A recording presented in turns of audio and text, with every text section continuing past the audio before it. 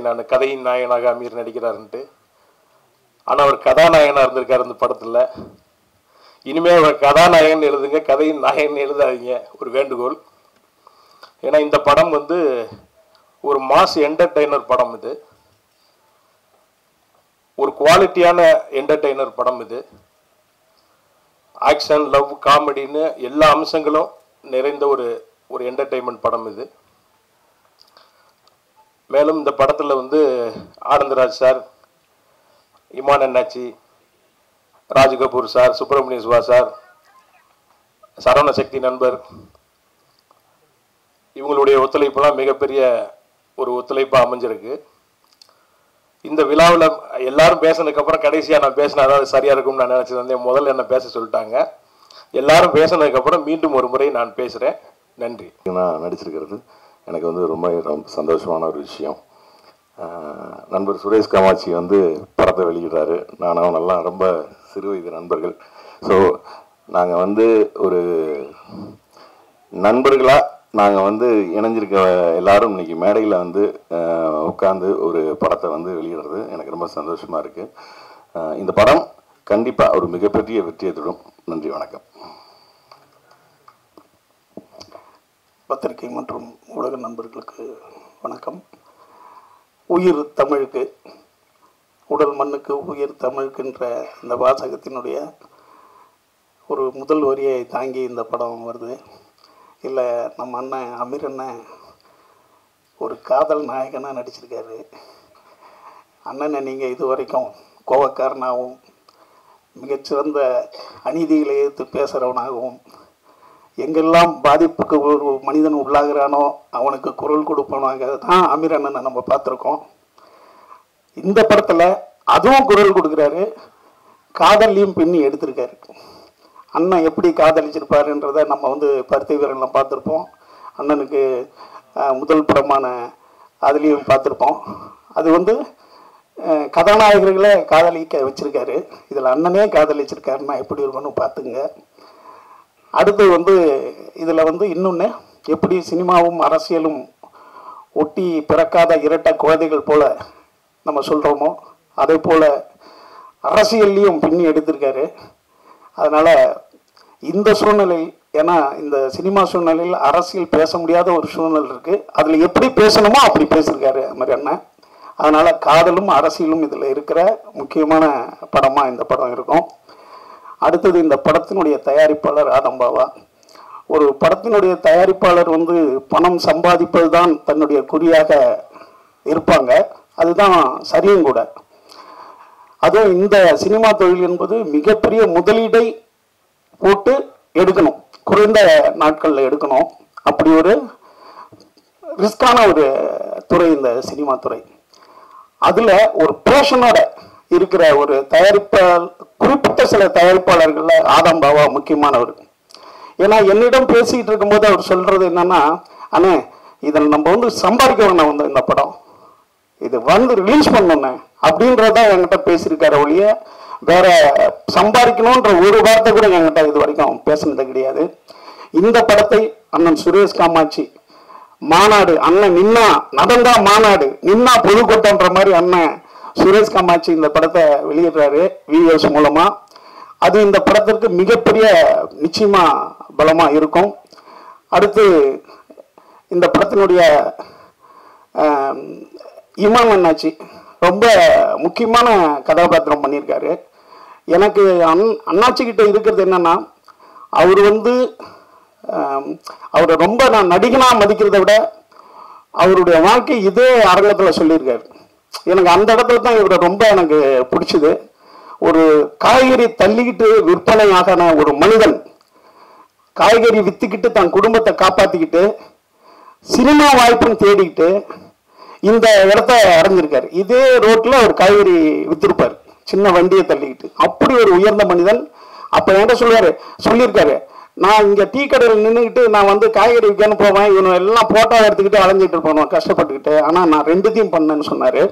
அப்படி தன்னுடைய வாழ்க்கையும் சரி பண்ணிக்கிட்டு ஒரு உச்சத்தை அடைந்தவர் அவர். இதில் மிகச்சிறந்த ஒரு கேரக்டர் அண்ணாச்சி பண்ணியிருக்காரு. அவர் வர்ற ஒவ்வொரு காட்சியும் நமக்கு வந்து சிரிப்பொலியை ஏற்படுத்தும். அடுத்தது வந்து அண்ணா ராஜ் கபூர் மிகச்சிறந்த ஒரு கமர்ஷியல் டைரக்டராக இருந்தவர் இதில் மிகச்சிறந்த ஒரு கதாபாத்திரம் பண்ணியிருக்காரு.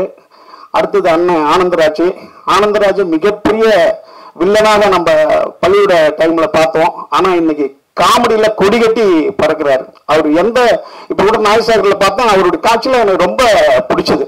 அப்போ மிகச்சிறந்த நகைச்சுவை நடிகராக வந்துக்கிட்டு இருக்காரு. அவருக்கும் இந்த படத்தில் மிகப்பெரிய பங்களிப்பு இருக்கு. அடுத்தது சரவண சக்தி பேசினாரு, நல்ல கேரக்டர் பண்ணியிருக்காரு. நான் ஒரு சின்ன கதாபாத்திரத்தை தூக்கியிருக்கேன், ஒரு பாத்திரத்தை தூக்கியிருக்கேன், அவ்வளோதான். இதில் என்னுடைய பங்களிப்பு ரொம்ப கம்மி. ஆனால் அமீரண்ணனுடைய படத்தை யோகி நான் அவர் கூட சேர்ந்து பயணித்தேன். அதுக்கு பிறகு இந்த படத்தில் அவர் கூட பயணித்தது எனக்கு ஒரு மிகப்பெரிய மகிழ்ச்சியாக இருந்தது. இந்த படம் மிகப்பெரிய வெற்றி படமாக அமையணும். அதுக்கு நீங்கள் எந்த அளவுக்கு சப்போர்ட் பண்ணணும். நன்றி, வணக்கம். பத்திரிகை மற்றும் ஊடக நண்பர்கள் அனைவருக்கும் இனிய மாலை வணக்கம். உயிர் தமிழுக்கு இந்த படத்தை இதுக்கு முன்னாடியே நம்ம பேசின எல்லாருமே சொல்லிட்டாங்க. அதனால் திருப்பி நம்மளும் அதையே சொல்லக்கூடாது என்ன. ஆனால் இருந்தாலும் சொல்லாமல் இருக்க முடியல. அவர் ஆதம்பாவா அவர் எப்படி சொல்கிறது அப்படின்னா, நம்ம ஒரு குடும்பத்தில் ஒருவர் மாதிரி. அவர் முதல்ல அறிமுகமாகி அதுக்கப்புறம் ஷூட்டிங் ஆரம்பித்தது இவர் நம்ம சுப்பிரமணிய சிவானந்த் சொன்ன மாதிரி தான். அமீர் சாரை வந்து இந்த அநீதியை எதிர்த்து குரல் கொடுக்கக்கூடிய ஆளாக தான் நம்ம நிறைய பேர் பார்த்துருப்போம். ஆனால் இந்த நடிக்கின்ற நாட்களில் வந்து கேமரா தூக்கி வச்சாச்சா அப்படின்னாலே அமீர் சாரும் நானும் தான் இருப்போம். அங்கே மற்றவர்கள்லாம் லேட்டாக தான் வருவாங்க. ஏன்னா அந்த செட் ப்ராப்பர்ட்டி மாதிரி அந்த படத்தில் வந்து ஒரு அற்புதமான ஒரு கேரக்டர் எனக்கு கொடுத்து அந்த நடிக்கக்கூடிய நாட்களில் வந்து அமீர் சார் வந்து அது ஒரு குழந்தை மாதிரி ரொம்ப யதார்த்தமாக எங்கள் எல்லாருக்கூடையும் ஜாலியாக பேசிட்டு ஒரு ஃபைட் சீன் எடுத்தோம். ஒரு 3 நாள் போச்சு அந்த ஃபைட்டு. சார் மட்டும் ஒரு பஸ்ஸுக்குள்ளே மாட்டிக்கிட்டாப்புல. நாங்களாம் வெளியே இருந்து பேசி சிரிச்சுட்டு எடுப்போமா, வந்த உடனே கூப்பிடாப்புல, நினச்சிங்க வாங்க, அது என்ன என்னையை மட்டும் விட்டுட்டு நீங்கள் மட்டும் பேசி சிரிச்சுட்டு இருக்கீங்க, திருப்பி சொல்லுங்கள், அந்த ஜோக்கெல்லாம் திருப்பி சொல்லுங்கள் அப்படிம்பாப்புல. அந்த மாதிரி ஒரு அற்புதமான ஒரு கேரக்டரை நான் அங்கே தான் பார்த்தேன். ரெண்டாவது, இந்த படத்தை பற்றி நம்ம சொல்லணும் அப்படின்னா, எல்லாருமே இந்த படத்தில் நடித்த அனைவருமே முக்கியமான கதாபாத்திரம் தான்.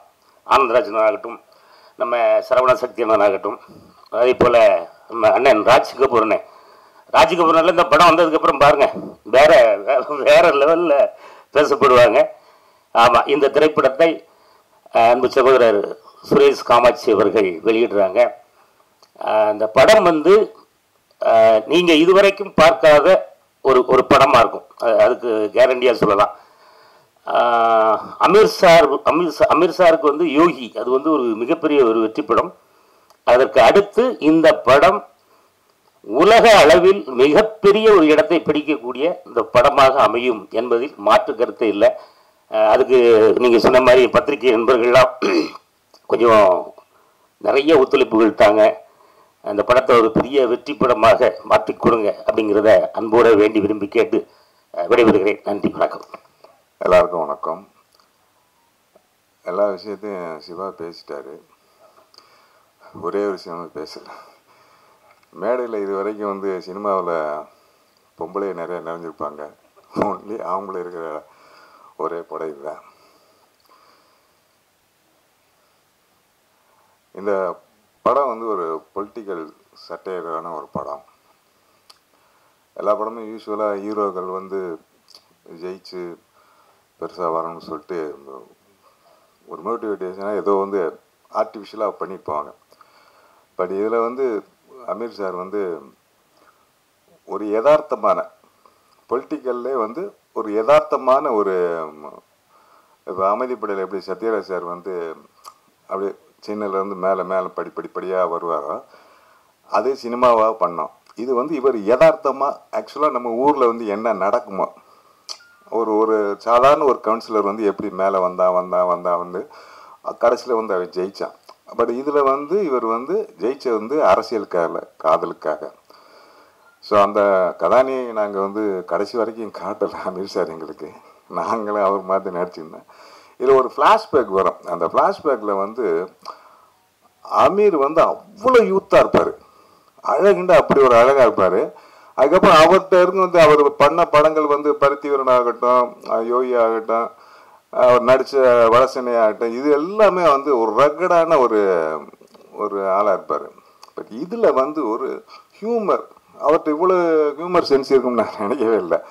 ஸோ அவ்வளோ ஹியூமராக வந்து அந்த சீக்வன்ஸ்லாம் ஃப்ளாஷ்பேக்கில் பண்ணியிருப்பார். அதே போல் அது ஆஃப்டர் ஃப்ளாஷ்பேக் அப்புறம் வந்து நான் எங்கள் காம்பினேஷனில் நடிக்கும்போது வந்து அது அந்த ஒரு இன்டெலிஜென்ட்டான ஒரு மூமெண்ட்லாம் நடக்கும். அது பொலிட்டிக்கலில் வந்து அது காய் நகர்த்துவார், சின்ன சின்ன காய் நகர்த்தி அதில் வந்து ரொம்ப அழகாக ஒரு பிரம்மாண்டமான ஒரு இதை கொடுத்துருக்கார்.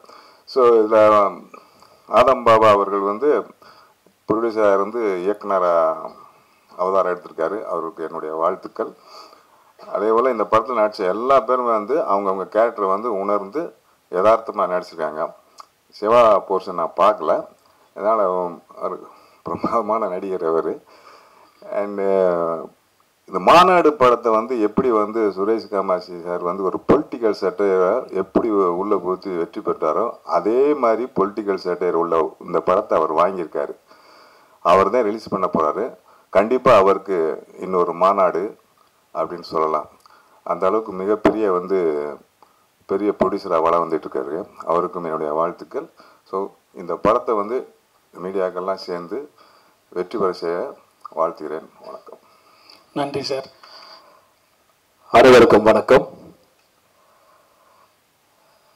நீண்ட நாட்கள் என்று சொல்லிவிட முடியாது. உங்களை அனைவரையும் சந்திப்பதில் மிக்க மகிழ்ச்சி. அடிக்கடி உங்களை சந்திக்கிற வாய்ப்பை தந்தால் இறைவனுக்கும் நன்றி சொல்லுவேன். எல்லோரும் நல்லா இருப்பீங்கன்னு நம்புகிறேன். Thank you for your support.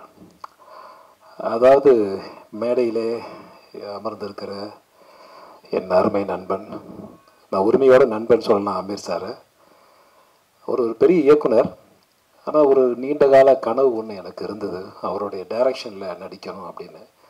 இந்த படத்தில் வந்து கிட்டத்தட்ட அவர் டைரக்ஷனில் நடித்த மாதிரி தான் நான், என்னைய கூடவே இருந்தார்.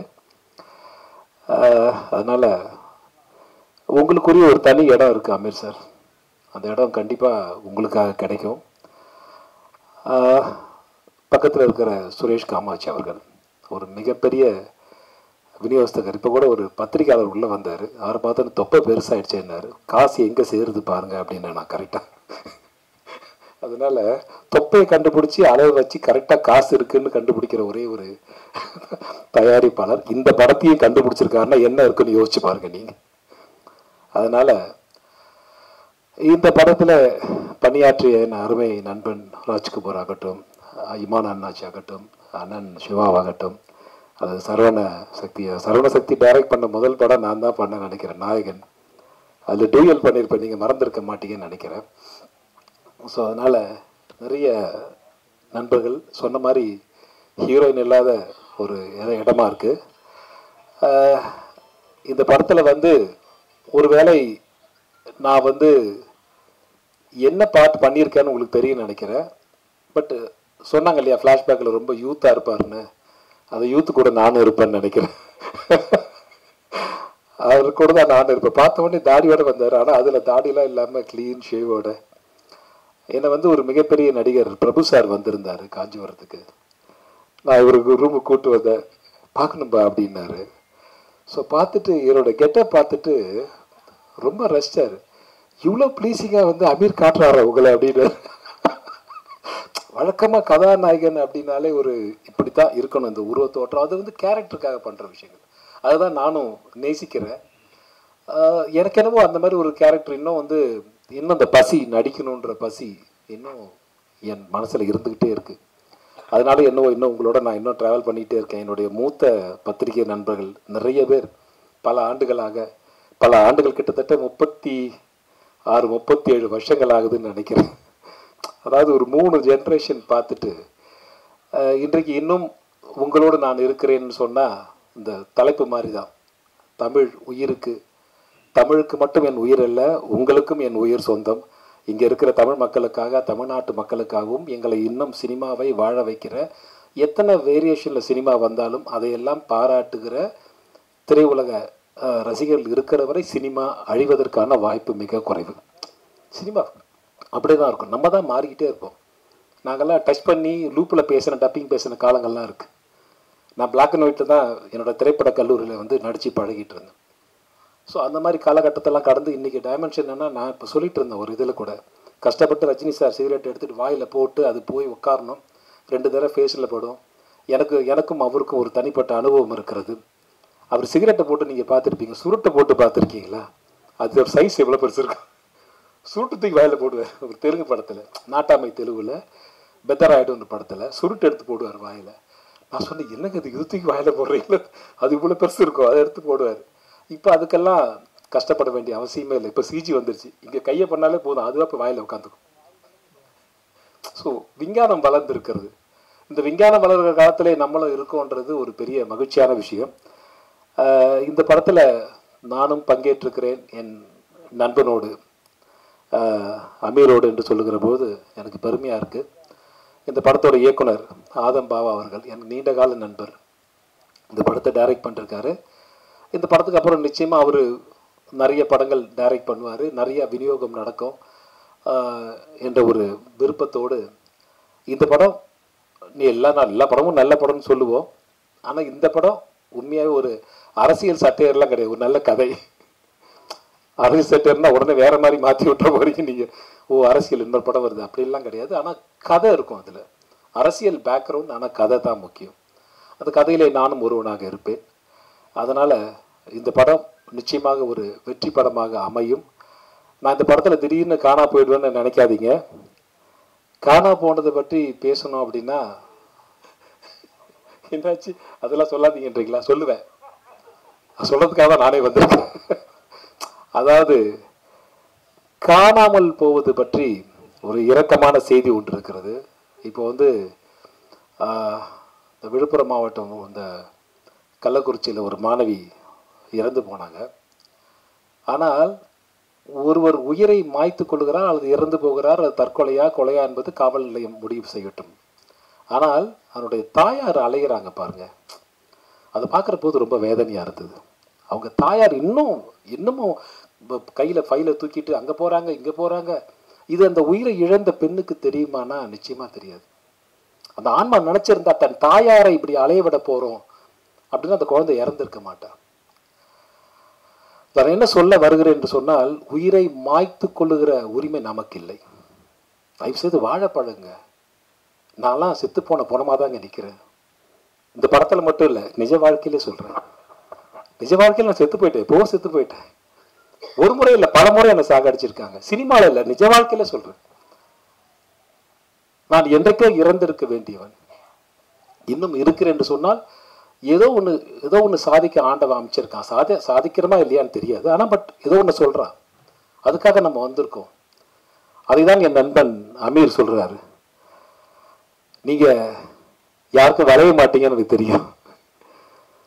உயரம் குறைவாக இருக்கிறதால சொல்லலை, உயரம் அதிகமாக இருக்கிற சுரேஷாமியும் அவரும் வளைய மாட்டார். அதனால உயிரை மாய்த்து கொள்ளுகிறது என்பது என்னுடைய உயிர் நண்பன் என்று சொல்லலாம். என்னுடைய திரைப்பட கல்லூரியில் படித்த மாணவன், மாநகர காவலன் படித்த தியாகராஜன் எங்கே உயிரிழந்தார் என்பது உங்கள் அனைவருக்கும் தெரியும். ஏவிஎம் வாசல்ல மன்னிக்கணும் அந்த பேர் பேனர் சொல்றதுக்காக. எந்த கம்பெனியில் படம் பண்ணணும்னு விரும்புவாங்களோ எல்லாரும் அதை பார்த்து அங்கே பார்த்து இந்த கம்பெனிக்குள்ளே ஒரு நாள் போயிட மாட்டோமான்னு நினச்சி கனவு கண்ட அந்த இடத்துல ஒரு படம் டைரக்ட் பண்ணி மிகப்பெரிய ஹிட் அடித்து அந்த கம்பெனியோட வாசல்லே இறந்து போகிறப்ப நான் இறந்து போயிட்டேன். இறப்பின் மீது எனக்கு இது என்னைக்கு வேணால் வரட்டும், பரவாயில்ல, இது என்னைக்கு வந்தாலும் நம்ம எதிர்கொண்டு ஆகணுன்ற ஒரு எண்ணம் வந்துருச்சு. அது நமக்கல்ல, நம்மளுடைய பிறக்கிற உரிமை எப்படி நம்ம பெற்றோருக்கு இருக்கிறதோ அந்த பெற்றோரை நம்ம அலையவிட போகிறோன்னு அந்த பெண்ணுக்கு தெரிஞ்சிருந்தா நிச்சயமாக அந்த பெண்ணு செஞ்சுருக்க மாட்டாங்க நான் நம்புகிறேன். அதனால் தயவு செய்து பிறந்து விட்டோம், வாழ பழகுவோம், வாழ்ந்து பழகுவோம். இன்னொருத்தரை நம்மை கதையை முடித்து கொண்டு இன்னொருவரை அலைவிடும். யாரை? நம் தாயாரை, நம் தந்தையாரை, நம்மளுடைய உடன் பிறந்தவங்களை அலைய விடுறோம். அவங்க நீதிக்காக வேறு ஒன்றுக்காக அலையிறாங்க, அல்லது ஏதோ ஒருக்காக கவலைப்படுறாங்க, வருத்தப்படுறாங்க. இதெல்லாம் ஒன்றா வச்சா கூட இந்த கவலைப்படுவாங்களேன்னு தெரிஞ்சால் நம்மளை அழிச்சிருக்க மாட்டோம். அதனால் தயவு செய்து பிறந்தால் வாழ பழகுங்கள். என்னுடைய அன்பு வேண்டுகோளை, அதாவது அறிவுரை கிடையாது, வேண்டுகோள். இதை சொல்கிற உரிமை எனக்கு இருக்குன்னு நினைக்கிறேன். ஏனென்றால் நானும் ஒரு மூத்த நடிகனாக மாறிவிட்ட காரணத்தை கொஞ்சம் இளைஞனாக இருக்கிறதால தெரியல, எனக்கு அமீர் அங்கிருந்து பார்த்துக்கிட்டே இருக்காரு. அதனால மூத்த நடிகர்னா வெள்ளைதாடிலாம் வச்சுக்கிட்டு அப்பதான் நான் மூத்த நடிகர்னு கிடையாது. வெள்ளைதாடி வைக்கிறது ஒரு காலகட்டம் வரும், அப்பவும் நான் வந்து நிற்பேங்க. அது வரைக்கும் நீங்க என்ன வச்சிருப்பீங்க நம்பிக்கை எனக்கு இருக்கு. என்னுடைய சக நண்பர்களை சந்திப்பதற்காக இந்த பிரஸ் மீட்டுக்கு வந்து நான் முதல்ல வந்து ஆதம் பாபா என்னை அழைத்த போது வர முடியுமா என்று தெரியவில்லை, என் வாழ்த்துக்கள் என்று சொன்னேன். ஆனால் நான் வலுக்கட்டாயமாக வந்து கலந்து கொண்டதற்கு முதல் காரணம் நீங்கள் தான். உங்களை மீண்டும் ஒரு முறை சந்திக்க வேண்டும் என்பதற்காக என் சக பத்திரிகை நண்பர்களை, இதனால் இந்த படத்திற்கு நானும் இருக்கிறேன்னு சொல்வதில் எனக்கும் பெருமை என்கிற காரணத்தான். தயவு செய்து இந்த படம் நல்ல படம் என்று உங்கள் மனதிற்கு தோன்றினால் நல்ல விதமாக எழுதி இந்த படத்தை கொண்டாட வேண்டிய தமிழ் மக்களோடு சேர்ந்து நீங்களும் கொண்டாட வேண்டும். இது கை, இந்த 5 விரலில் ஒருத்தர் தான் நீங்கள். நம்மளே கஷ்டப்படுத்திட்டோம்னா இந்த கை தான் நஷ்டம், இந்த கைக்கு தான் நஷ்டம். இந்த விரல் வந்து இந்த மாதிரி சின்ன விரலாக இருக்குது, பெரிய விரலாக இருக்குது, எதாக வேணால் இருக்கலாம். நீங்கள் எங்கள் குடும்பம், நாங்கள் உங்கள் குடும்பம். நமக்குள்ளே இருக்கிறத பேசி தீர்க்கலாமே தவிர இதை குறை சொல்வது என்பது மிக எளிய ஒரு சாதாரண விஷயம். ஆனால் இது மக்களுக்கு போகும்போது திரையுலகம் என்னன்னு தெரிஞ்சிடும். இதை தயவு செய்து நாங்கள்லாம் பொத்தி பொத்தி காப்பாற்றின காலத்தில் வந்த கடைசி நடிகனாக நான் பார்க்கிறேன். ஒரு ஏவிஎம்ல வந்து நாங்கள் ஒளிஞ்சு படம் எடுத்தோம், இப்படிலாம் அடுத்து இப்போ பரவி கிடக்கிறது. அதனால் தயவு செய்து பி பாசிட்டிவ், அவ்வளோதான் சொல்லுவேன். தேங்க்யூ வெரி மச், ரொம்ப நன்றி. உங்களெல்லாம் சந்திச்சதில் மீண்டும் உங்களை சந்திக்கிற வாய்ப்பு கிடைத்தால் நான் இறைவனுக்கு நன்றி சொல்வேன். இந்த படம் வெற்றி படமாக அமைய என்னுடைய மனமார்ந்த வாழ்த்துக்கள். நன்றி, வணக்கம். எங்கள் அழைப்பை ஏற்று இந்த பத்திரிகையாளர் சந்திப்புக்கு உரைந்திருக்கும் நண்பர்கள் அனைவருக்கும் எனது மாலை நேர வணக்கம். உயிர் தமிழுக்கு இந்த டைட்டில் வந்து ரொம்ப மனசுக்கு ஒரு நெருக்கமான ஒரு டைட்டில்.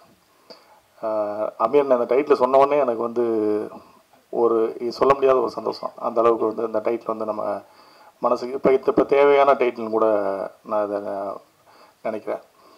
அதை தாண்டி நான் இந்த படத்தை எடுத்து ரிலீஸ் பண்ணுறதுக்கான தேவை என்னன்னு கூட நீங்கள் உங்களுக்கு ஒரு சந்தேகம் இருக்கலாம். என்னென்னா வந்து என் படங்களே நான் ரிலீஸ் பண்ணதில்லை, நான் வெளியில் டிஸ்ட்ரிபியூட்டர்கிட்ட கொடுத்து ரிலீஸ் பண்ணியிருக்கேன்.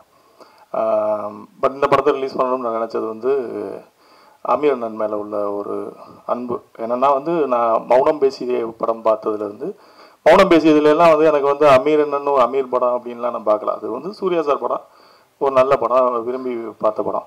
அதுக்கப்புறம் ராம் படம் பார்க்கும்போது அது ஒரு தாக்கத்தை ஏற்படுச்சு. அப்புறம் பருத்தி வீரன் பார்க்கும்போது தான் அமீர்னா யாருன்னு நம்ம தெரிஞ்சுக்க வச்சிச்சு. சார் இது அமீர் படம்ல இது அப்படின்ற மாதிரி அமீர்னா யார். அன்னையிலேருந்து எனக்கு வந்து பொதுவாக எனக்கு வந்து ஒரு நல்ல இயக்குநர்களோட பயணிக்கணுன்ற ஆசை ரொம்ப. அதுலேயும் பர்டிகுலராக வந்து அமீரனை, ராமு, வெற்றிமாறன், சேரன் இவங்களோடலாம் வந்து தொடர்ந்து உங்களோட பயணிக்கணுன்ற ஆசை எனக்கு. அப்படியே அமீரண்ணன் கூட வந்து பயணிக்கணும்னு நான் ரொம்ப நாள் எனக்கு ஆசை. தொடர்ந்து அவரோட பேசிக்கிட்டு இருப்பேன், அவரோட விடுவேன். அப்படி பயணிக்க ஆசைப்பட்டதோட ஒரு தொடக்கம் தான் இந்த படத்தோட நான் ரிலீஸ்ன்ற ஒரு முயற்சிக்கு வந்து நம்புறேன். ஏன்னா வந்து இது எங்கள் 2 பேருக்குள்ள உள்ள ஒரு தொடக்கம். இனி கண்டிப்பாக நான் எனக்கு அமெரிக்கனுக்கான ஒரு இந்த சினிமா துறையில் வந்து அடுத்த கட்ட நகர் வேறு மாதிரி இருக்கும். கண்டிப்பாக 2 வருஷம் ஜாயின் பண்ணி படம் பண்ணுவோம். அதற்கான முயற்சியெல்லாம் பேசிக்கிட்டு இருக்கேன். அதை தாண்டி இந்த படத்தில் வந்து இதை தாண்டி எனக்கு பாலா வந்து கிட்டத்தட்ட வந்து ஒரு 10 ஆண்டு கால நண்பர். அவர் தயாரிச்சுட்டு இந்த படம் வந்து வெளியே வரணும் தான் எனக்கு வந்து இந்த படம். ஏன்னா அவர் கமர்ஷியலாக அவர் யோசிக்கலை. அவர் வந்து ஏன்னா எனக்கு இந்த படம் வெளியே வரணும் அப்படின்றதுல ரொம்ப ஆர்வமாக இருந்தார். சரி, அவருக்கு நம்ம உறுதுணை, 10 ஆண்டு கால நண்பர், அவருக்கு நம்ம உறுதுணையாக இருக்குன்னு நினச்சேன். இதை தாண்டி இந்த படம் வந்து எனக்கு வந்து சில இடங்களில் இந்த படம் எனக்கு ரொம்ப பிடிச்ச படம். நான் பார்த்த வரையில என்னென்னா அமீர் அண்ணனை வந்து நம்ம வந்து சமீப காலமாக நீங்கள் நேர்காணல் எல்லா நேர்காணலையும் பார்த்துருப்பீங்க. அரசியலையும் அவரையும் தவிர்க்கவே முடியாது. எந்த நேர்காணலாக இருந்தாலும் தனக்கு என்ன தோணுதோ அதை வந்து ஒளிவு மறைவில்லாமல் பேசக்கூடிய ஒரு நபர் தான் அமீர் அண்ணன். அப்படி உள்ள அமீர் அண்ணன் வந்து இந்த படத்தில் வந்து அவர் எந்த நேர்காணலில் பேசினாரோ அதை வந்து இந்த படத்தில் பேசியிருக்காரு. ஸோ அரசியல் பேசியிருக்காருன்றது வந்து ரொம்ப நல்லா இருந்தது. ஏன்னா மணிகண்டன் சாருக்கு அப்புறம் வந்து பெருசாக அரசியல் படங்கள் வந்து மணிகண்டன் சார், சத்யராஜ், ராஜகபூரன் காலத்தில் இருக்கிறப்ப பெருசாக அரசியல் படங்கள் வந்து பெருசாக வந்ததில்லை. வந்தால் கூட லைட்டாக இருக்கும். அப்போ இது வந்து அவர் வந்து அரசியல் பேசின ஒரு படம். 2வது அமீர் அண்ணன் முதல் முறையாக காதலிச்சு நடித்த ஒரு படம். அமீர் அண்ணனோட காதல் போசனம் இருக்குது. அதை தாண்டி இன்னும் இதில் ரசித்த விஷயம் வந்து அமீர் அண்ணனுக்கும் இமாம் அண்ணாச்சிக்கும் உள்ள அந்த காம்பினேஷன். நீங்கள் சத்யராஜன் வடிவேலுக்கு ஒரு காம்பினேஷன், இது சத்யராஜன் கவுண்டமணிக்கு ஒரு காம்பினேஷன் இருக்கும். அவர் 2 பேரும் நடிச்சாங்கன்னா அது ஒரு காமெடி அவங்களை அறியாமலே ஒன்று வெளியே வரும். அந்த மாதிரி வந்து இதில் இவங்க 2 பேருக்கும் ஒரு கெமிஸ்ட்ரி ஒர்க் கூட இருக்குது. இமாமன்னாச்சிங்க நம்ம அமீர் நடக்கும். அது உங்களுக்கு ரொம்ப பிடிக்கும்னு நம்புகிறேன். ஏன்னா பொதுவாக என் படங்களை வந்து நான் ஒவ்வொரு மேடைகளில் நான் பேசுறது இல்லை. ஏன்னா என்னுடைய படங்கள் வந்து நான் எப்போவுமே என்னுடைய ஆடியோ ஃபங்க்ஷனில் நான் என் படங்களை பற்றி பொறுமையாக பேசினதே கிடையாது. அதை எப்போவுமே நான் பத்திரிகையாளர்கள் மத்தியில் விட்டுறது. ஏன்னா படத்தை ரிலீஸ் பண்ணிட்டு பத்திரிகையாளருடைய விமர்சனத்துக்காக காத்திருப்பேன். நீங்கள் என்ன சொல்கிறீங்க அப்படின்னு. எந்த விமர்சனமாக இருந்தாலும் நான் வந்து ஏன் நீங்கள் இப்படி இப்போ எழுதுறீங்க அப்படி எழுதுறீங்க அதெல்லாம் நான் கேட்குறதே கிடையாது. ஏன்னா அது விமர்சனங்கள்ன்றது வந்து நம்ம அடுத்த லெவலுக்கு கொண்டு போகுன்றதை முழுசாக நம்புறேன் நான். நீங்கள் அதனால் விமர்சனம் எழுதுன்ற நான் பொதுவாக என் படங்களே இப்படி பேசுனதில்லை. பட் இந்த படத்தில் வந்து எனக்கு அமீரனோட வந்து அவர் வழக்கமாக பார்த்த அமீரனோட எனக்கு டிஃபரன்ஸாக தெரிஞ்சது. ஸோ இந்த படத்தை வந்து நம்ம எடுத்து வெளியிடலாம் அப்படின்னு முடிவெடுத்து இதை கொண்டு வந்திருக்கோம். இதுக்கு உங்களுடைய ஆதரவுலாம் பத்திரிகையாளருடைய ஆதரவை நாங்கள் பெருசாக எதிர்பார்த்தோம். இதுக்கப்புறம் இந்த படத்துக்கு அப்புறம் தொடர்ந்து நானும் அமீரனும் பயணிப்போங்கிற நம்பிக்கை இருக்குது. நான் ஆசைப்படுறேன் அமீரன் விரும்புவார்னு நினைக்கிறேன். நான் வந்து இங்கே தமிழ் சினிமாவில் வந்து அவருக்கு வந்து 10 வருஷம் கேப்பு அதெல்லாம் ஒன்றுமே கிடையாது. அதான் அந்த 10 வருஷம் கேப்பை வந்து அவர் வந்து ஒரு தனக்கான சுய பரிச்சயத்தை அவர் வந்து இன்னும் அந்த பயரை இன்னும் பார்க்குறேன். அவர்கிட்ட மௌனம் பேசி இதில் இருக்கும்போது என்ன ஒரு இதில் இருந்தாலும் அவரு படங்களில் நீங்கள் பெரும்பாலும் உங்கள் பத்திரிகைகளெல்லாம் பார்த்துருப்பீங்க. ஷார்ட்ஸ் வந்து வித்தியாசமாக இருக்கும். மற்ற படங்கள்ல இருந்து அவர் படங்களோட ஷார்ட்ஸ் எல்லாம் வித்தியாசமாக இருக்கும். அந்த இது இப்போவும் இருக்கு. இப்போவும் சமீபத்தில் ஒரு படம் பண்ணி வச்சிருக்காரு. அந்த படத்தை போய் பார்க்குறேன். வித்தியாசமா இதை பண்ணி வச்சிருக்காரு. டைட்டில் கூட நல்ல டைட்டில். பட் அவர் ரீல் பண்ணுவார். அது நம்ம இப்போ சொல்லக்கூடாது. நல்லா ஒரு படம் பண்ணி வச்சிருக்காரு. ஸோ இந்த படம் வந்து பாலாவுக்கும் எனக்கும் ஒரு வெற்றி படமாக இருக்கும்னு நான் நம்புகிறேன். அதாண்டி நண்பர் சரவணசக்தி நான் 2 வருஷம் சிறு நண்பர்கள் 20 வருஷம் நண்பர்கள். கூடுதலாக சொல்லணும்னா ஒரு 2 வருஷம் அவங்க வீட்டில் சாப்பிட்டு வளர்ந்தேன். சினிமா வாய்ப்பு தேடி வரும்போது அவங்க 2 வருஷம் அவங்க வீட்டில் தான் சோறு போட்டு என்னை பார்க்க நான் விரியமாக கடந்து போயிட்டாப்புல. நாங்கள் நீண்ட கால நண்பர்கள்ட்டு தாண்டி இந்த படத்தில் நடித்த அண்ணன் ராஜ்கபூர், அண்ணன் சுப்பிரமணிய சிவா, அப்புறம் ஆனந்தராஜ் அண்ணன், மாரிந்திரன் நிறைய பேர் நடிச்சிருக்காங்க. பட் எல்லாருக்கும் என்னுடைய மனமார்ந்த நன்றிகள். இந்த படத்துக்கு உங்களுடைய ஆதரவு எதிர்பார்க்கும். நன்றி, வணக்கம். நன்கும் அனைவருக்கும் இறைவன் புறத்திலிருந்து சாந்தியும் சமாதானம் உண்டாகட்டும். என்னுடைய முதல் பத்திரிகையாளர் சந்திப்பு ஏவிஎம் ஸ்டுடியோவில் நடந்தது. மௌனம் பேசியது திரைப்படத்தோட கடைசி சாங் அந்த 60 ஆயிடுச்சு பாடல் எடுத்துகிட்ருக்கோம். அதுதான் அன்றைக்கி தான் லாஸ்ட்டு டே. அந்த சாங்கோட முடியுது.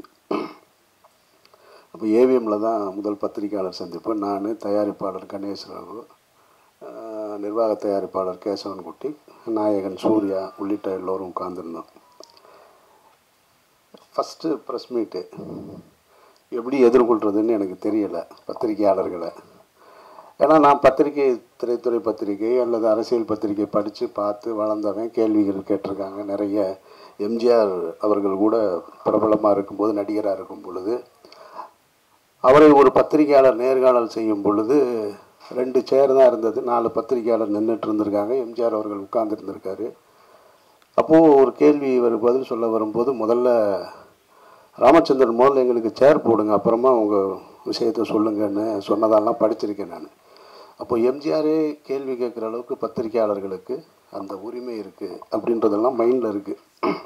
அதனால் ஒரு அச்சத்தோடையே நின்றுட்டு இருந்தேன். வேர்க்குது, ஏதோ திருட்டு போய் மாதிரியே வேர்க்குதுன்னு வச்சுக்கோங்களேன். எதுக்கு வேர்த்துச்சுன்னே தெரியலை.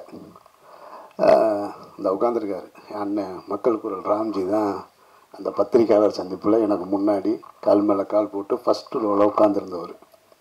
அப்போ ஒரு கேள்வியை முன்வைக்கிறாங்க. இந்த படத்தில் வந்து நீங்கள் இப்போ சூர்யாவுக்காக கதை, நாயகனுக்காக கதை எழுதுனீங்களா இல்லையான்னு. நம்ம வழக்கம் போல் உள்ளுக்குள்ளே ஒன்று இருக்கும்ல, அது ஒரு பதில் சொல்லுது. அப்படிலாம் இல்லைங்க, கதையை எழுதுனேன், கதைக்கு அவர் கரெக்டாக இருந்தார், அவர் அப்ரோச் பண்ணேன்னு. அவர் கோச்சிக்கிட்டார். அவர் கோச்சிட்டு அவர் போயிட்டார். வேர்த்துட்டே இருக்குது. அண்ணன் ராம்ஜி அண்ணன் தான் கேட்குறாரு, உங்களுக்கு ஏன் இப்போ வேர்க்குதுன்னாரு. தெரியலைண்ணே அப்படின்னு. தெரியலை, ஏன் வேர்க்குதுன்னே தெரிலன்னு. சும்மா பேசுங்க, ஃப்ரீயாக பேசுங்கன்னாரு. அன்றைக்கி ஃப்ரீயாக பேசுனதில் தான் அந்த பிரச்சனை வந்தது. அப்புறம் அவர் ஃப்ரீயாக பேசுங்கன்னாரு, நானும் ஃப்ரீயாக பேசிட்டேன். அவர் கோச்சிக்கிட்டார். அப்புறம் ரிலீஸுக்கு அப்புறம் ஆடியோ ரிலீஸ்லேயும் சரி, ரிலீஸ்க்கு அப்புறம் சரி, கொஞ்ச நாள் நாங்கள் பேசிக்கிறவே இல்லை. அப்புறம் படம் ரிலீஸ் ஆகி படம் பார்த்ததுக்கப்புறம் தான் ஹீரோ என்கிட்ட பேசினார். இதை நினச்சி பார்க்குறேன். நான் கிட்டத்தட்ட 20 ஆண்டுகள் கடந்துட்டேன். இன்றைக்கும் பத்திரிகையாளர்கள் சந்திப்பு, அதே அன்றைக்கு பார்த்த முகம், அதை அடுத்தடுத்து நான் பார்த்த முகங்கள் நிறைய இருக்குது. என்னோட நட்பாக இருக்கிறவங்க, தேவராஜ் உள்ளிட்ட இன்னும் எத்தனையோ பேர் இருக்காங்க. புதிய முகங்களும் இருக்காங்க. உங்கள் அனைவருக்கும் என்னுடைய நெஞ்சார்ந்த நன்றிகளை நான் இங்கே தெரிவிச்சுக்கிறேன். ஒரு 20 வருஷம் ஒரு இண்டஸ்ட்ரிக்குள்ளே இருக்க முடியுமா தெரில. எனக்கு என்ன சாதிச்சிருக்கோம், என்ன பண்ணியிருக்கோம். இப்போ ஆனந்தராஜ் சார் கூட வெளியில் கேட்டார், 20 ஆண்டுகளுக்கு வாழ்த்துக்கள்னாரு. 20 ஆண்டுகள் இருந்தால் என்ன செஞ்சோன்னு தெரில அப்படின்னு. பட் இருக்கிறதே ஒரு பெரிய சாதனைன்னு நான் நினைக்கிறேன். நான் உங்கள் முன்னாடி நிற்கிறதுக்கு அந்த வாய்ப்பை கொடுத்துருக்கேன். அப்படி தான் இந்த உயிர் தமிழுக்கு. இதனுடைய கதையை முதல்ல எனக்கு வந்து ஒரு மூலக்கதையை சொன்னது சந்திரன்ற இயக்குனர் தான். ஆதம்பவா தயாரிப்பாளர் சந்திரன்ற இயக்குனர் என்னை சந்தித்து இதனுடைய கதையை சொன்னார். எனக்கு ரொம்ப நாளாக இந்த உயிர் தமிழுக்கு என்ற டைட்டிலை நான் தான் வச்சுருக்கேன். ஒரு அரசியல் படம் எடுக்கணும்னு எனக்கு ரொம்ப நாளாக ஒரு எண்ணம் இருந்தது. அது மணிவண்ணன் சாருக்கு பின்னாடி இன்னும் ஒரு ப்ராப்பரான சட்டையர் அரசியல் யாருமே பண்ணலை அப்படின்னு. நிறைய மக்களாட்சியார் மாதிரியான படங்கள் வந்திருக்கு. இப்போ வேறு சில அரசியல் பேசக்கூடிய ஜெய்பி மாதிரியான படங்கள், அசுரன் மாதிரியான படங்கள் வந்துட்டுருக்கு. ஆனால் இந்த கரவேட்டி கட்டின அரசியலை இதை ஒரு பொலிட்டிக்கல் சட்டையராக உள்ளுக்குள்ளே என்ன மாதிரியாக பேசிப்பாங்கன்றதெல்லாம் ஒரு எண்ணம் இருந்தது. அந்த நேரத்தில் தான் இந்த கதையை சொல்லுங்கன்னு என்கிட்ட சொல்ல சொன்னாங்க. நான் சொல்லும் போதே சொன்னேன், இங்கே பாருங்கள், நான் ஒரு பொலிட்டிக்கல் ஸ்கிரிப்ட் எழுதி வச்சுருக்கேன். நீங்கள் தேவையில்லாமல் என்கிட்ட கதையை சொல்லிவிட்டு அப்புறம் நான் இதிலேருந்து 2 சீனை எடுத்துகிட்டேன்னு வெளியே போய் சொல்லிடாதீங்க, எனக்கு இது தேவையில்லாத வேலை, என்னை விட்டுருங்கன்னு. இல்லை நீங்கள் கதை கேளுங்கன்னாரு. சந்திரன் தான் கதை சொன்னார். கதை சொல்லும்போது பட் நான் வச்சுருந்ததுக்கும் இதுக்கும் சம்மந்தமே இல்லை. எனக்கு ஃபஸ்ட்டு அதில் நான் இந்த இந்த இந்த ப்ராஜெக்டுக்குள்ளே உள்ளே வரணும்னு நினச்சதுக்கு முதல் காரணம் அந்த ஐடியா ரொம்ப பிடிச்சிருந்தது. ஒரு தேனி மாதிரியான ஒரு கிராமத்தில் ஒரு கவுன்சிலர் எலெக்ஷனுக்கு நாயகன் நாயகி 2 பேருமே களத்தில் நிற்கிறாங்கன்றது அந்த நாட்டு எனக்கு ரொம்ப பிடிச்சிருந்தது. அப்புறம் ரொம்ப காமெடியாக இருந்தது. சென்னு ஓகேன்னு உள்ளே வந்தேன். அப்படி தான் அந்த ப்ராஜெக்டுக்குள்ளே உள்ளே வந்தேன். அதற்கு பின்னால் நிறைய டைட்டில் இதுக்கு நிறையா வச்சுருந்தாங்க. அப்புறமா இடையில நீங்கள் எப்படியும் கேட்பீங்க கொஞ்ச நேரம் கழிச்சு, அதுக்கு முன்னாடி நானே சொல்லிடுறது நல்லது. அப்புறம் துரை வந்தார், விஇசட் துரை வந்தார். அவர் கொஞ்சம் சேஞ்ச் பண்ணார், எல்லாம் பண்ணிவிட்டு அப்புறம் இறுதியாக ஆதம்பவாவே தயாரிப்பாளராகவும் இயக்குனராகவும் மாறி இந்த படத்தை முடிச்சிருக்காரு. அப்போ திரைக்கு கொண்டு வரணும்னு சொல்லி காப்பி ரெடி ஆகிற ஒரு சூழலில் நான் தான் சுரேஷ் காமாட்சிகிட்ட சொன்னேன். அப்புறம் அது ரொம்ப முக்கியமானது. 2வது எனக்கு இதுக்குள்ளே இன்ட்ரெஸ்டாக இருந்தது. முதல்ல நான் கேட்கும் பொழுது என்ன சந்தோஷம் எனக்கு இருந்ததோ அதுக்கடுத்து 2வது சந்தோஷத்தை கொடுத்தது சுரேஷ் காமாட்சி இந்த படத்தை வாங்கி ரிலீஸ் பண்ணுறேன்னு சொன்ன உடனே உண்மையிலே நான் சந்தோஷம் அடைஞ்சேன். ஒரு பெரிய வெற்றி படத்தை கொடுத்துட்டு அடுத்து 2 படங்களை தயாரித்து வச்சிருக்கிற ஒரு தயாரிப்பாளர் எந்த வணிக நோக்கமும் இல்லாமல் ஆனால் இந்த படத்தை நம்ம பெருசாக கொண்டு போவோம்னு சொன்னது எனக்கு ரொம்ப பிடிச்சிருந்துச்சு. நன்றி சுரேஷ். நான் இது வரைக்கும் அவர்கிட்ட சொல்லலை, இப்போ தான் சொல்கிறேன். அப்போ தான் சொன்னேன் நான், இல்லை என்கிட்ட இருக்க டைட்டிலை தந்துடுறேன் அப்படின்னு சொல்லிட்டு உயிர் தமிழுக்குன்னு நானே எடுத்து கொடுத்துட்டேன். நான் என்னுடைய உதவியாளர்கள்லாம் இல்லை உங்கள் படத்துக்கு நீங்கள் வச்சுருந்ததை கொடுத்துட்டீங்க, அப்புறம் அந்த கதையை எப்படி எடுப்பீங்கன்னாங்க. அது பரவாயில்ல, எப்போ வேணாலும் பண்ணிக்கலாம், உயிர் தமிழுக்கு பார்ட் 2 பண்ணிக்கலாம், 3 பண்ணிக்கலாம். அதனால் உயிர் தமிழுக்கு தான் இந்த படத்துக்கான டைட்டில்னு. இதுக்குள்ளே இந்த படம் பற்றி இங்கே இருக்க மேடையில் இருக்கக்கூடிய பேசினவங்க எல்லாமே படம் பற்றி பேசினதெல்லாம் உண்மை. பட் என்னை பற்றி பேசியது என் மீது உள்ள அன்பின் காரணமாகத்தான் கொஞ்சம் கூடுதலாக சொல்லியிருப்பாங்க. நீங்கள் யாரும் அதை தப்பாக எடுத்துக்க வேணாம். கதையின் நாயகனாக தான் நான் இருக்கேன், கதாநாயகன் கிடையாது. ஏன்னா நாயக பிம்பத்தை உடைக்கணுன்றதில் அதில் நான் ரொம்ப கவனமாக இருக்கேன். அது நானாக இருந்தாலும் சரி, என் புள்ள வந்தாலும் சரி, என் தம்பி வந்தாலும் சரி, அதை உடைக்கணுன்றது எண்ணம் எப்பொழுதுமே எனக்கு இருந்துகிட்டே இருக்குது. அதனால் கதையின் நாயகனாக தான் இருக்கேன். நிறைய இயக்குநர்கள் நடிச்சிருக்காங்க. அதில் ராஜகபுரன் இருக்கார், சரவணசக்தி இருக்கார், மாரிமுத்து, சுப்பிரமணிய சிவா, இவ்வளோ டைரக்டர்ஸ் இந்த படத்தில் இருக்கும். எல்லாமே ஒரு பார்ட் அங்கங்கே போவாங்க. ஸோ எல்லா கேரக்டருமே ரசிக்கிற மாதிரி தான் இருக்கும். ஆனந்தராஜ் சார் சொன்னார், பாதியில் காணாமல் போயிடுவேன்னு. கொஞ்ச நேரம் வந்தாலும் அவரோட பஞ்ச் அப்படி இருக்கும். அவர் பேசுகிற டைலாக்கு ஓப்பனிங்கில் மிடில் அவர் பேசுகிற அந்த டைலாக்லாம் அவ்வளோ தெளிவாக இருக்கும். எனக்கும் அவருக்குமான ஒரு வீட்டில் நடக்கிற காம்பினேஷன் ரொம்ப இன்ட்ரெஸ்டாக இருக்கும். அவர் வீட்டு வாசலில் நின்று நான் ஒரு தயார் பண்ணிக்கிட்டு இருக்கும்போது அவர் பேசுகிற டைலாக்கு, அந்த டைமிங்கு. ஆனந்தராஜ் சாரை எனக்கு நான் வில்லனாக ரசித்ததை விட இப்போது காமெடியனாக அவ்வளோ ரசிக்கிறேன். நான் சொல்லிக்கிட்டே இருப்பேன். நான் உங்களை எவ்வளோ ரசிக்கிறேன், ஏன் ரசிக்கிறேன்னே தெரிலங்க எனக்கு. என்ன நான் நானும் ரவுடி தானாக இருக்கட்டும், ஜாக்பாட்டாக இருக்கட்டும், எல்லா படத்துலையும் நான் சொல்லியிருக்கேன், நம்ம 2 பேரும் சேர்ந்து ஒரு படம் பண்ணுவோம் சார் அப்படின்னு. அதே மாதிரி ராஜ்கபூர்னு அவர் தெரியும் உங்களுக்கு, அவர் அப்படி தான் இல்லையா, இதுதான் அண்ணனுடைய பாடி லாங்குவேஜ். என்ன வசனம் ரெடியா அண்ணே, அந்த முடி கொஞ்சம் அட இருக்கட்டும் ரெடியா, அது பாட்டுக்கு இருந்துட்டு போகுது. அவரோட டைலாக் டெலிவரி, அவருக்கும் எனக்கும் ஒரு சீன் இருக்குது. அவர்கிட்ட தான் அவர் தான் எனக்கு முதல்ல வாய்ப்பு கொடுப்பாரு. அவர் என்னை பார்க்குற பார்வை, அந்த லுக்கு, அந்த ரியாக்ஷன்லாம் அவ்வளோ இன்ட்ரெஸ்டிங்காக இருந்தது. சரவண சக்தி என்னோட கூடவே இருக்கிற ஒரு கேரக்டரு. அவர் டைமிங்கில் பார்த்தீங்கன்னாக்கா டைரக்டராக இருக்கிறதுனால எக்ஸ்ட்ரா டைலாக்லாம் டக்கு டக்குன்னு அவரே அடிச்சிடுவார். இது எல்லாத்தையும் தாண்டி இமான் அண்ணாச்சி இந்த படத்தில் வந்து ஒரு விஷயத்தை நானும் நான் என்னுடைய இயக்க படத்தை கூட நான் வந்து இது அப்படி இருக்குது இப்படி இருக்குன்னு சொல்ல மாட்டேன், பார்த்துட்டு சொல்லுங்கன்னு. ஒரு விஷயத்தை நான் ஒத்துக்கிறேன். நான் இமான் அண்ணாச்சிக்கும் எனக்குமான அந்த கெமிஸ்ட்ரி ஒர்க் அவுட் ஆகிருக்கு. நானே ரசிக்கிறேன். டப்பிங் பண்ணும்போதும் சரி, எடிட்டிங்கில் பார்க்கும்போதும் சரி, என்னால் ரசிக்க முடியுது. எப்படி சிவகார்த்திகேயன், சூரி இருந்தாங்களோ, கவுண்டமணி, சத்யராஜ் சார் இருந்தாங்களோ, அதுபோல் இருக்குது. நான் இமான் அண்ணாச்சிட்டே சொல்லிட்டேன், நம்ம பார்ப்போம், ஒர்க் அவுட் ஆச்சுன்னா அடுத்தடுத்து அப்படியே கண்டினியூவாக பண்ணிடுவோம், 4 படம் பண்ணுவோம், என்ன தான் ஆகுதுன்னு பார்த்துருவோன்னு. அப்புறம் சிவா வந்து எனக்கு ரொம்ப நெருக்கம். உங்களுக்கு தெரியும், சினிமாவில் வந்து ஒரு படம் சேர்ந்து வெற்றி பெறலைன்னு வச்சுங்களேன், நட்பு இருக்காது. இப்போ இங்கே பேசும்போது கூட யார் சொன்னான்னு தெரில, அண்ணாச்சி சொன்னார்னு நினைக்கிறேன், யோகி மிகப்பெரிய வெற்றி படம், நீங்கள் மட்டும் மனசுக்குள்ளே சிரிச்சிருப்பீங்கன்னு எனக்கு தெரியும் அது சொல்லும்போது.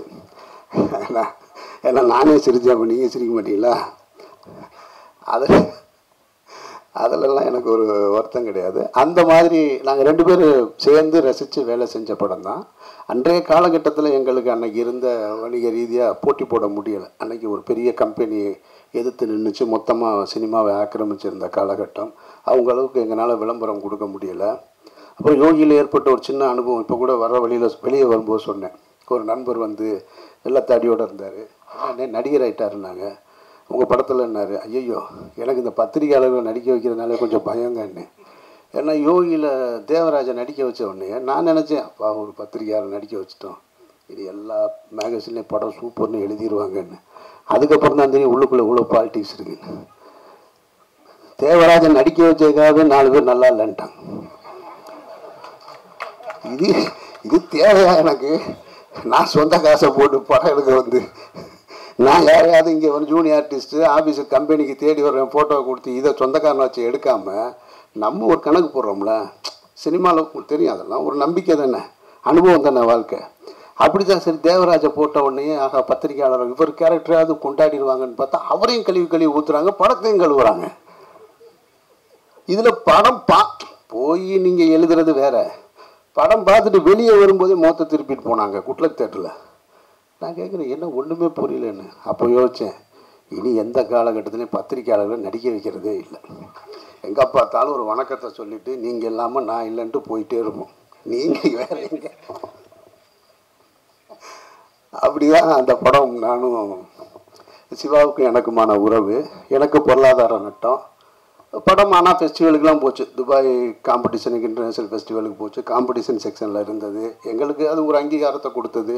எனக்கு ஒரு நடிகனா, அதுக்கப்புறம் என்னை நடிகனாக பார்க்குறதுக்காக சிலர் என்னை அப்ரோச் பண்ணுறதுக்கெல்லாம் அந்த படம் எனக்கு ஒரு பெரிய பிளாட்ஃபார்மாக இருந்தது. ஆனால் இன்னைக்கு வரைக்கும் ரிலீஸுக்கு அப்புறம் கூட ஒரு நாள் கூட இந்த படம் என்ன பொருளாதார நட்டத்தை சந்தித்தது, இந்த படம் ஏன் மக்களிடத்தில் பெருவாரியாக சென்றடையும் நாங்கள் 2 பேரும் பேசிக்கிட்டதே கிடையாது. நாங்கள் எப்பவும் போல் பேசுவோம். அதுக்கு பின்னாடி என்னோடய ஆதிபவன் படப்பிடிப்புக்கு பேங்காக்கில் வந்து எனக்கு வந்து ஒரு அசிஸ்டன்ட் மாதிரி என் கூட வேலை செஞ்சுருக்கேன் சிவா. இப்போவும் இந்த நிகழ்ச்சியில் கூட உள்ளே வரும் பொழுது வெளியே புகைப்படக்காரங்கள்லாம் ஃபோட்டோ எடுக்கணுன்னே பேனர் இப்படி இருக்குது, அடை எடுத்து வைப்போங்கன்னு உடனே ஒரு அசிஸ்டன்ட் மாதிரி எடுத்து வச்சுருவார். இதை வந்து நான் வேறு யார்கிட்டையுமே பார்த்ததில்ல. சமுத்திரகனி செய்வான் ஸ்பாட்டில், அந்த மாதிரி சமுத்திரகனியை விட இன்னும் 2 மடங்கு சிவா செய்வான். சிவாவை நான் பார்த்துக்கிட்டே இருந்திருக்கேன் ஷூட்டிங் ஸ்பாட்டில். எதாக இருந்தாலும் ஒரு முக்கியமான நிகழ்வை சொல்லணும். கதாநாயகி நீத்து சந்திரா அந்த படத்தில் பேங்காக்கில் லஞ்ச் பிரேக் முடிஞ்ச உடனே ரெடி பண்ணுங்க சிவா அப்படின்னு. அவர் ஒரு டைரக்டரு, உங்களுக்கு தெரியும், ஒரு சில்வர் ஜூப்ளி கொடுத்துருக்க டைரக்டரு. அதுக்கப்புறம் என்ன வச்சு படம் இயக்கியிருக்க ஒரு டைரக்டரு. இல்லை, அவர் அதை பற்றிலாம் மைண்ட்லேயே வச்சுக்க மாட்டார். வேகமாக போய் அவர் கேஷுவலாக தானே, வாங்க வாங்க வாங்க எல்லாம் ரெடியாக நில்லுங்க நில்லுங்க நில்லுங்க எல்லோரும் நில்லுங்கன்ட்டு நீத்து சந்திரா தோளில் அப்படி கையை வச்சு வாங்க வந்து நில்லுங்க அப்படின்ட்டு சொன்ன உடனே கத்துது அந்த பொண்ணு. நீ என்ன ஒரு ஜூனியர் ஆர்டிஸ்ட்டை கூப்பிட்ற மாதிரி நான் கூப்பிட்றேன், என்ன இங்கே கையை இப்படி தொட்டு கூப்பிட்றேன் அப்படிங்குது. அது இல்லை இஷ்யூ, அது பிரச்சனை, அவங்களுக்கு வேறு ஏதோ ஒரு பிரச்சனை. நான் உடனே உட்காந்துருக்கேன், வேகமாக எந்திரிச்சு போய் பார்க்குறேன். நான் என்ன செய்வான்றேன், ஒன்றும் இல்லைண்ணே அப்படின்றார். ஒன்றும் இல்லைண்ணே. நான் என்னான்னு கேட்குறேன். இல்லை, அவர் வேகமாக எனக்கு ஜூனியர் ஆர்டிஸ்ட்டை கூப்பிட்ற மாதிரி கூப்பிட்றாரு அப்படின்னோடனே இவருன்னு வேகமாக வந்தாப்புல. சரிங்க, அவ்வளோதான், சரிங்க வாங்க அண்ணே, ரெடிண்ணே வாங்கண்ணே. ஒரு இயக்குனர் தன்னை எப்படி ஒரு படப்பிடிப்பு தளத்தில் வச்சுக்க முடியுன்றது இருக்குல்ல, அந்த இடத்துல சுப்பிரமணிய சிவாவுக்கு இணையாக வேறு யாருமே கிடையாது. அதனால் சிவாவுக்கு எப்பொழுதுமே என்னுடைய அந்த நட்பு அன்பு இருந்துகிட்டே இருக்கும். இந்த படத்தில் ஆனால் ஒரு ரொம்ப சின்ன கேரக்டர், அந்த அவர் சுமந்து வர்ற பாத்திரம் ரொம்ப சின்னது தான், ஒரு 2 சீன் தான் வருவார்.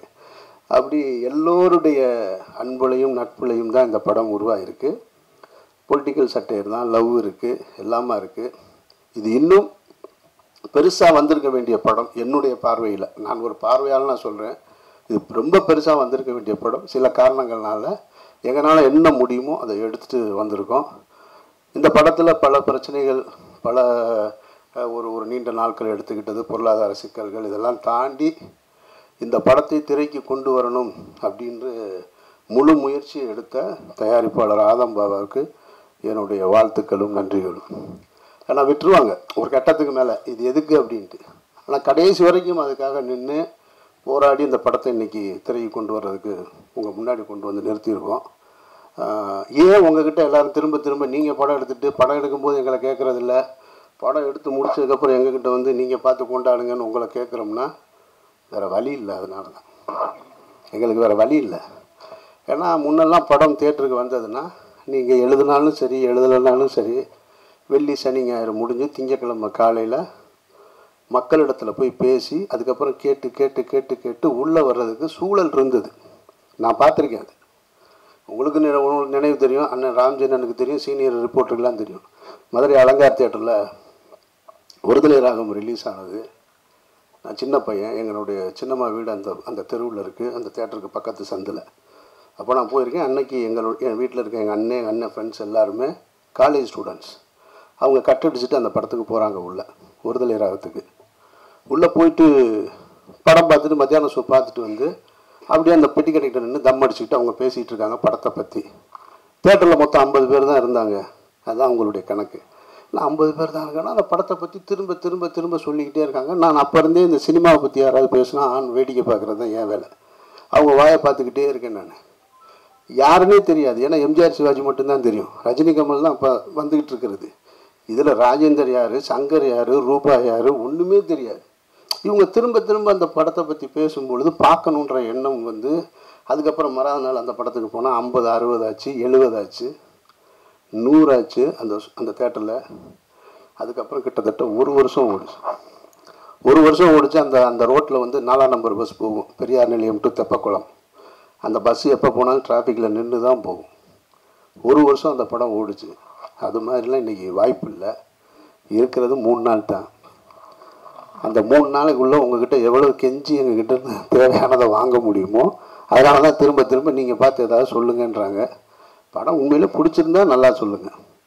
மற்றபடி அமீர் மேலே உள்ள தனிப்பட்ட வெறுப்புகளை படத்தில் வைக்கிறதுல எனக்கு எப்பொழுதுமே உடன்பாடு கிடையாது. அது எனக்கு யோகிலையும் நடந்தது, ஆதிபவன்லேயும் நடந்தது. ஒரு நண்பர் என்னை பசிரிக்கிறார், ஏன்னா இதெல்லாம் நான் அனுபவித்தேன். நான் அதுக்காக நான் திரும்ப போய் அவங்ககிட்ட ஏன் இப்படி எழுதுனீங்கலாம் கேட்க மாட்டேன். நீங்கள் என்ன பிடிக்குதா பிடிக்கலான்றது இல்லை உங்களுக்கு பிரச்சனை. படம் பிடிச்சிருக்கா பாரு, படம் பிடிச்சிருந்தா நல்லா இருக்குது சொல்லுங்கள், நல்லா இல்லை நல்லா. என்னை நீங்கள் விமர்சிப்பதாக இருந்தால் தனியாக நீங்கள் வேறு ஏதாவது பண்ணிங்க. ஏன்னா இது நான் சம்மந்தப்பட்ட உழைப்பு கிடையாது. இவ்வளோ பேருடைய உழைப்பு, அவ்வளோ பேருடைய அவருடைய முதலீடு இருக்குது. ஸோ அதனால் அந்த அடிப்படையில் தான் எல்லோரும் உங்கள்கிட்ட திரும்ப திரும்ப கேட்குறது. படம் நல்லா இருந்தால் நீங்கள் நல்லா இருக்குன்னு சொல்லுவீங்கன்ற நம்பிக்கை எனக்கு இருக்குது. உங்களுடைய ஆதரவை எதிர்பார்த்து இந்த உயிர் தமிழுக்கு உங்கள் முன்னாடி கொண்டு வந்து வச்சுருக்கோம். உங்களை சந்தித்ததில் ரொம்ப நன்றி. போக்குல ராஜகபூர் அண்ணன் கதாநாயகியை காட்டவே இல்லைன்றார். நான் ஏதோ வச்சிருக்கிற மாதிரி. எனக்கு அதுக்கு என்ன சம்மந்தம் இருக்குன்னு தெரில. அவர் வர்ற நேரம் அந்த சீன் இல்லை, காம்பினேஷன் இல்லை, அதுக்கு நான் ஒன்றும் பண்ண முடியாது. அவர் என்னை டைரக்டரை காமிச்சு சொல்லியிருந்தாலும் பரவாயில்ல, அமீர் காட்டவே இல்லைன்றாரு. அவங்களுக்கு உடம்பு சரியில்லை, ஆக்சுவலாக வர்றதா இருந்தது. அவங்களுக்கு ரொம்ப ஹெவி ஃபீவர், அதனால் இன்றைக்கி வரல. அப்புறம் வித்யாசாகர் சார் ரொம்ப மன்னிக்கணும் நான் அதை சொல்லாமல் விட்டதுக்கு.